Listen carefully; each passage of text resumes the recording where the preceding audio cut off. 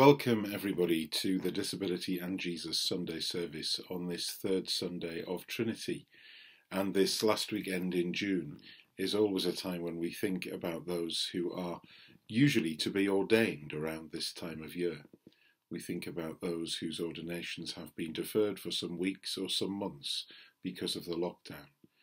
And we ask God to reveal to us the ways in which He is calling us in our own lives to exercise our discipleship and our vocation in Him and for Him.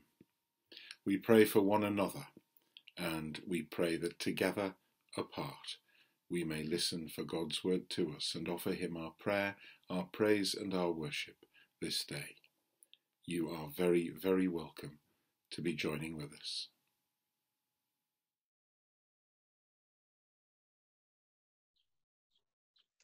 A time of prayer and intercession, a time to be honest with God. Let's pray.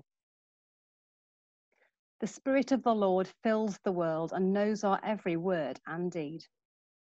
Let us then be open and honest and confess our sins in penitence and faith. Most merciful God, Father of our Lord Jesus Christ, we confess that we have sinned in thought, word, and deed. We have not loved you with our whole heart. We have not loved our neighbours as ourselves. In your mercy, forgive what we have been. Help us to amend what we are and direct what we shall be, that we may do justly, love mercy, and walk humbly with you, our God. Amen. Words of forgiveness and release. Almighty God, who forgives all who truly repent, have mercy upon us. Pardon and deliver us from all our sins. Confirm and strengthen us in all goodness, and keep us in life eternal through Jesus Christ our Lord. Amen.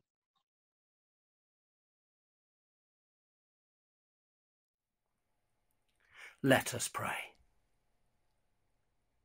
Risen Christ, faithful shepherd of your Father's sheep, teach us to hear your voice and to follow your command, that all your people may be gathered into one flock to the glory of God the Father. We make our prayer through our Lord Jesus Christ, your Son, who lives and reigns with you in the unity of the Holy Spirit, ever one God, world without end. Amen.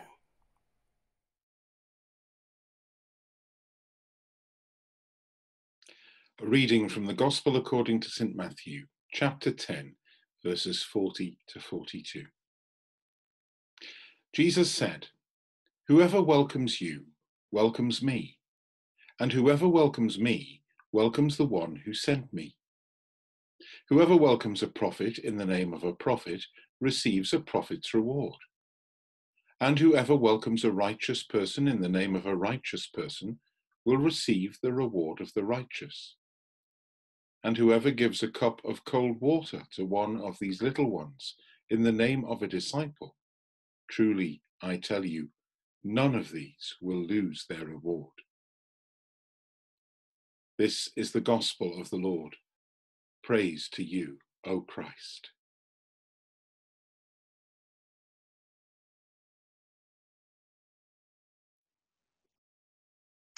May I speak in the name of the Father, and of the Son, and of the Holy Spirit.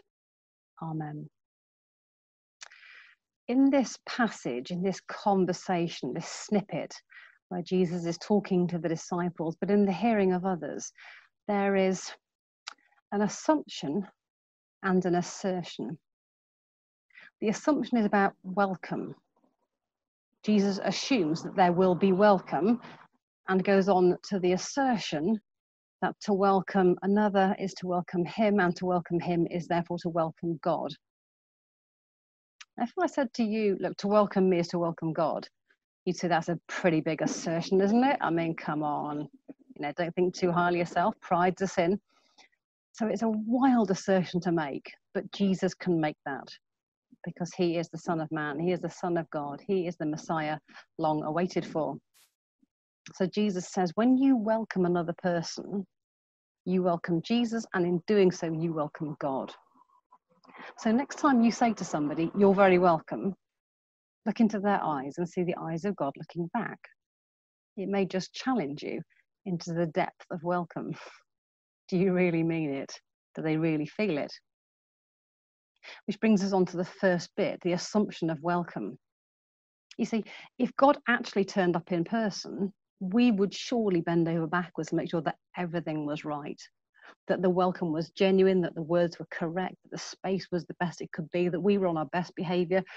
If we knew we were coming, probably brush our hair and put on our best bib and tucker. To take it back the other way, God is saying to welcome him is to be welcomed by Jesus. To be welcomed by Jesus is to be welcoming an individual, which means that every single individual potentially is the person of God. Or if we're all made in his image, is God. We should be welcoming every single individual because they are God. I don't mean that in a heretical sense. I mean, God's presence stands right in front of us with every single human being we face. If you notice, Jesus talks about gifts and skills, not about types of people. He doesn't say whoever welcomes a black person as a black person receives a black person's reward. He doesn't say whoever welcomes a disabled person as a disabled person welcomes a disabled person's reward. To be honest, from my point of view, that's probably a good job. I don't want welcoming like a disabled person. I've seen too many of those go horribly wrong in church buildings and other places. He doesn't say about welcoming what's on the face of somebody, the appearance that we first look at and observe.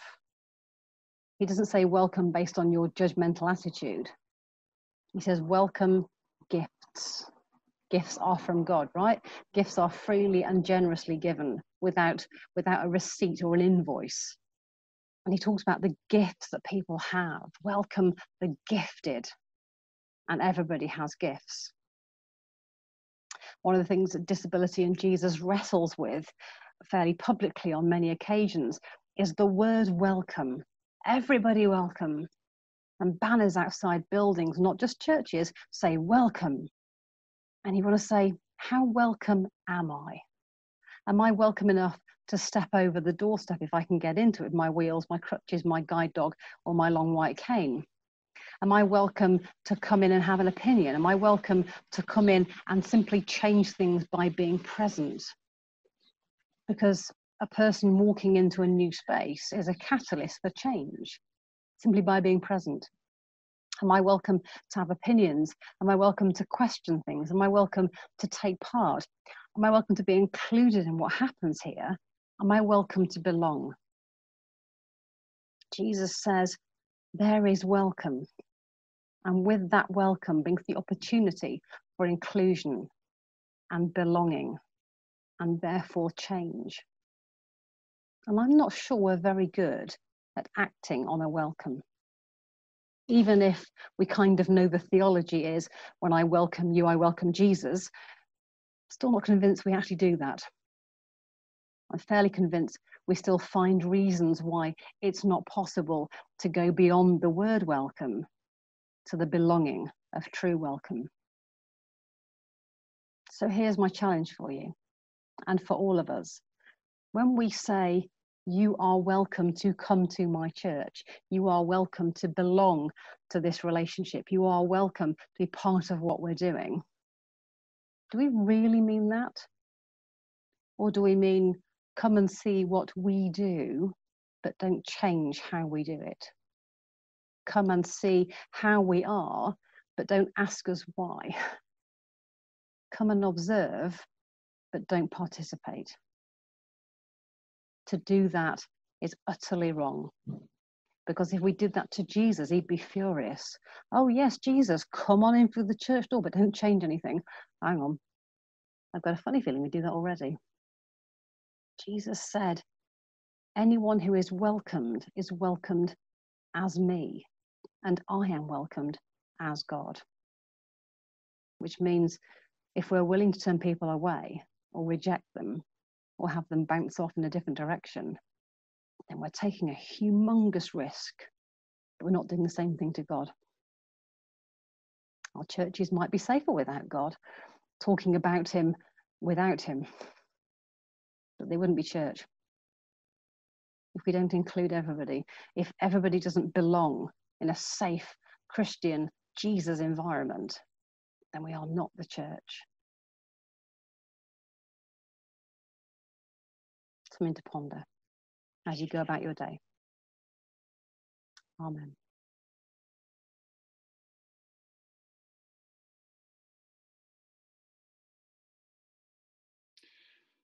At this time of year, when traditionally the church would be ordaining its new priests and deacons, and despite the fact that that's been put on hold for a short time in most places because of the COVID-19 lockdown, it's still the traditional time of year when we pray for people in their vocations and ministries of all kinds, lay and ordained, authorized ministries within the church structures and ministry in daily life. And this season, when we pray for that, is called Embertide, and it occurs at a few different points in the year, but this is one of them. So today we're going to use the intercessions for Embertide, which are to be found in Common Worship, Times and Seasons, published by the Archbishop's Council. We pray for God's gifts to his church, saying, Jesus, Lord of your church, in your mercy, hear us. God our Father, you give us gifts that we may work together in the service of your Son. Bless the leaders of your church, that they may be firm in faith and humble before you. Jesus, Lord of your church, in your mercy, hear us. Bless those who teach, that they may increase our understanding and be open to your word for them. Jesus, Lord of your church, in your mercy, hear us. Bless those who minister healing, that they may bring wholeness to others, yet know your healing in themselves. Jesus, Lord of your church, in your mercy, hear us. Bless those through whom you speak, that they may proclaim your word in power, yet open their ears to your gentle whisper. Jesus, Lord of your church, in your mercy, hear us. Bless those who work in your world today, that in the complexity of their daily lives they may live for you, fulfill your purposes, and seek your kingdom first. Jesus, Lord of your church, in your mercy, hear us. Bless those who are uncertain of their gifts, and those who are powerless in the world's eyes, that they may be made strong in your gift of the Holy Spirit.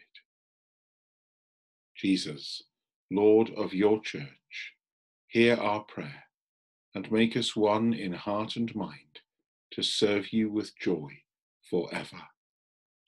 Amen.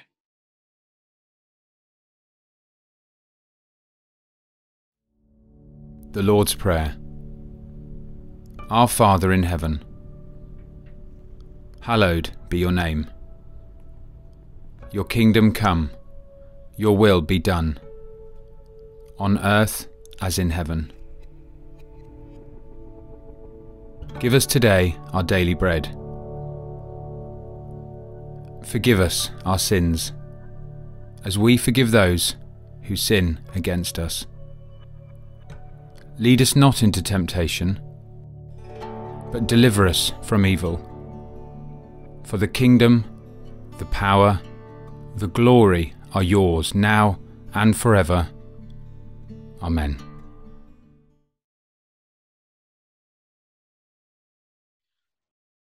A final word of blessing as we close our formal worship today. May the road rise up to meet you. May the wind be always at your back. May the sun shine warm upon your face and the rains fall soft upon your fields. And until we meet again, may God hold you in the palm of his hand. And the blessing of God Almighty, the Father, the Son, and the Holy Spirit be among us and remain with us always. Amen.